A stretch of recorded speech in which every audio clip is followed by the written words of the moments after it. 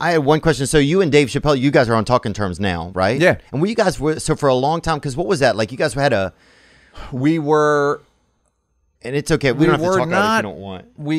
The way the show went, basically the way the negotiation after the show got popular was just not like good. Did you have were you guys negotiating together with Comedy Central, or you guys were negotiating separately? Kind of separately. Right. And that's the problem. And I told him before we started, I go, they're going to play divide and conquer. They have to pay you. They don't have to pay me. So the only way they'll pay me is if you make them. And then they played him. It's just so many people come between. When something's popular, you just get layers of people that want to seem more important and want to seem like they're doing things for of course, to protect Dave or who. It's not Dave. It was Dave in that case, but it's a bunch of people. It can be a fucking, and so someone who actually is making the thing, they resent me. Do you know what I mean? Because like they're not writing, they're not directing, they're not in the shit. You mean like an executive, like not executives, like more like lawyers, agents, managers, type of thing. They resent you because you have to be included because I'm part of the show. I do the show. Right. They're not. I don't call I make the show. So then that creates separation, and then he left, and it was fucking like that added to it. Was that a surprise when he left? I mean, like in retrospect, not really, but that's a pretty big swing. Yeah.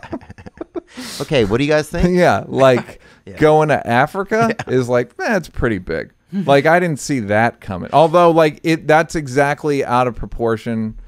That's as out of proportion as the rest of the show. Right. Where it's like the most popular shit, and then like, what's the leaving the show version of the Rick James sketch? Going to Africa, right? Not telling anyone? All right, I'll do that. So there's that, and then we didn't really speak. We spoke a little bit, and then since like we've been cool since like 2007. Yeah. I know you guys have been for a while. Whenever you watched The Last Dance, did you think of yourself like a Scottie Pippen at all? Yeah, of course. Yeah. I said it in 3 months. It was like Scottie Pippen. It was like, it's like being on a team with Michael Jordan. And so it's funny seeing Pippen get mad. It's like, I want to call him and be like, Pip, there's nothing we can do. Yeah, he's going to play. There's just nothing you can do. He's going to play for Birmingham. He's going to play for Birmingham. Yeah. Yeah, and there's nothing. And also, like, I got to get my... They can't.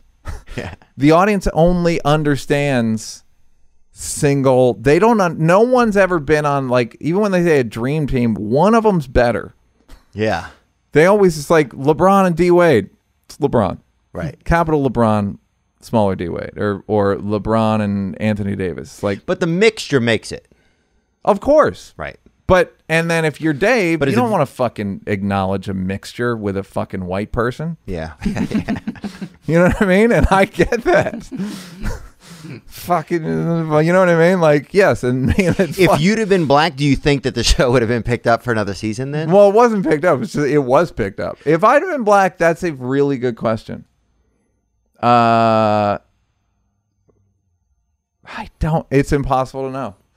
It would have been a little but then there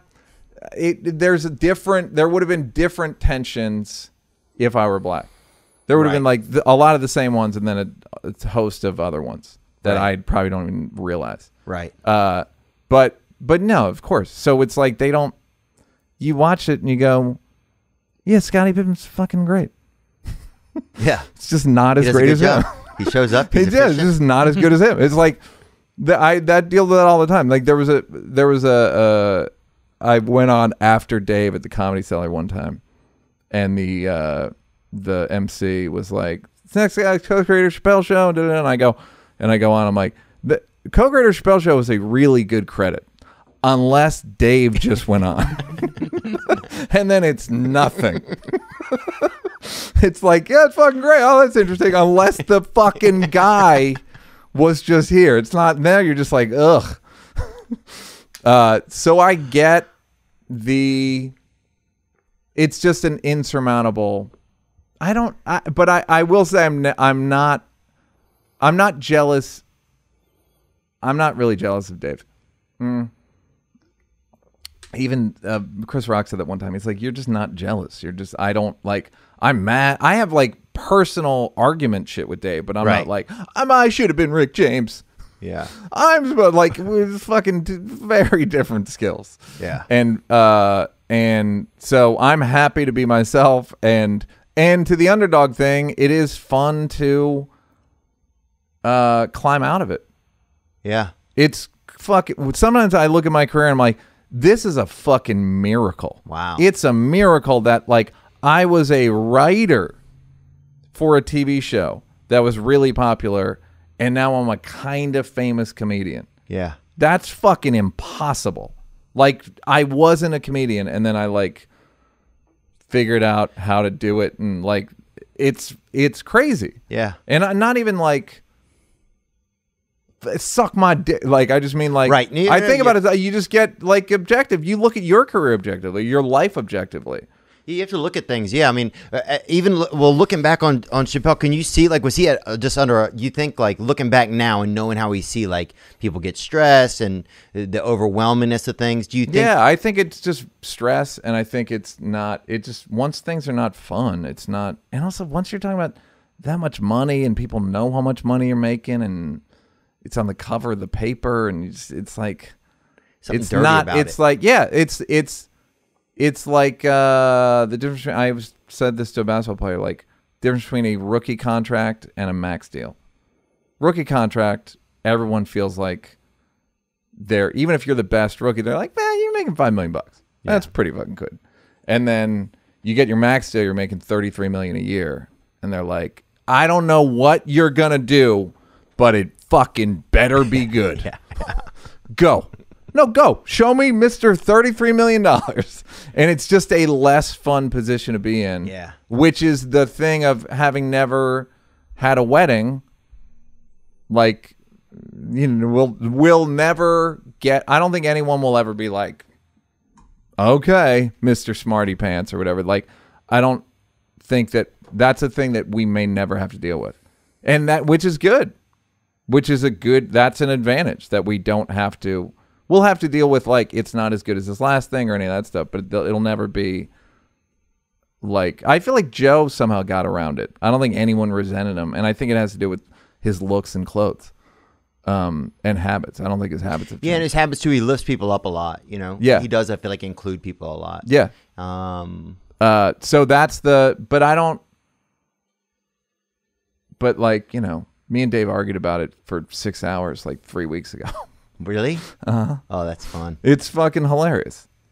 It's hilarious. It's so interesting. But yeah, what a comeback. Because yeah, like to think that to go then to Comedy Central and they won't give you a new show, and then you're like, wow. I mean, you had to feel. Well, they wanted me to produce black sketch shows. Right. That I can do till I die.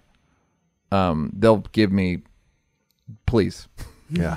You got blank check for that. But I'm like, I don't want to. It's not what that wasn't even, it was a black sketch show, but it was more just a show about Dave. It wasn't like, and then something black will happen. Yeah, do something black. And then something black, do blackness. And so yeah, it is, I don't get many opportunities.